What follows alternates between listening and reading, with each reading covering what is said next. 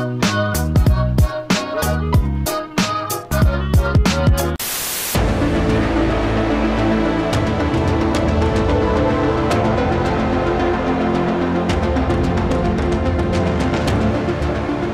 I'm Noodle, and in today's X4 Foundations update video, I will be talking about the 1.60 update that was released today, as well as the goals that Egosoft have set themselves for their future 2.0, 2.5 and 3.0 updates. Oh yeah, and there's also a little bit of information about the first planned expansion for the game too, which will also add another race to the game. I'll talk more about this at the end of the video.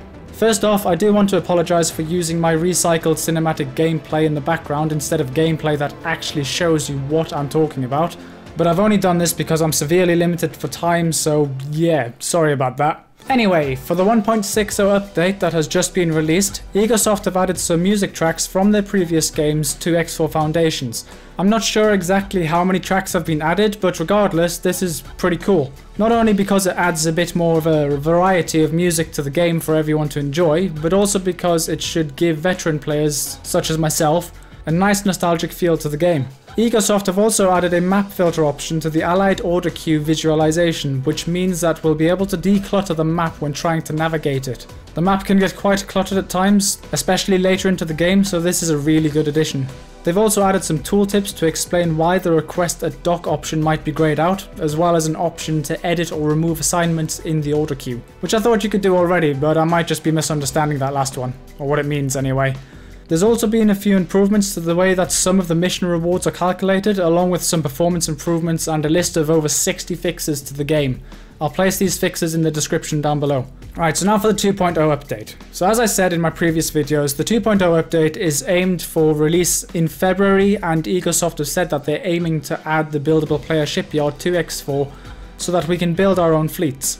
They have also now mentioned that you'll be able to compete with other faction shipyards by selling ships to the war factions. Not entirely sure what that means, selling ships to the war factions, but that's what it says. Another new bit of information Egosoft mentioned about the 2.0 update is that they are going to make crew training a little bit easier when trying to get your crew to 3 stars and up. Which is awesome, because I've had to rely on mods to be able to get my crew trained faster than what the base game currently allows. So that's a nice addition there for 2.0. Right, so that wasn't a lot of new information on the 2.0 update, so that's it for that one. Anyway, for the 2.50 update, Egosoft will be adding a new ship type to the game called a resupply ship. These ships are aimed to be the backbone of any fleet you create, and they are basically flying equipment docks. I can only assume this means that these resupply ships will be able to carry a huge amount of resources that the rest of the ships in your fleet will need to be combat ready at all times. Also for the 2.5 update, Egosoft are aiming to add a Linux version of the game, Track IR Toby support,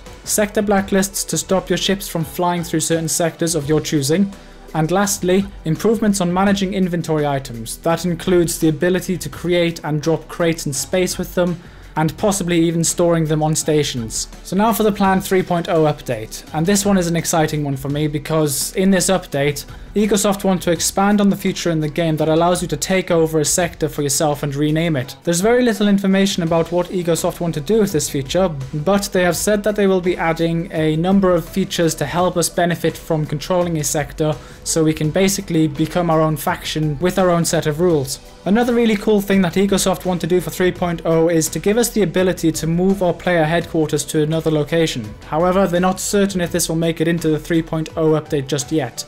I hope it does, because I don't really like having I don't really like having my player headquarters in an asteroid field. It's just a pain for the AI to navigate to my headquarters. So hopefully that will make it into the 3.0 update.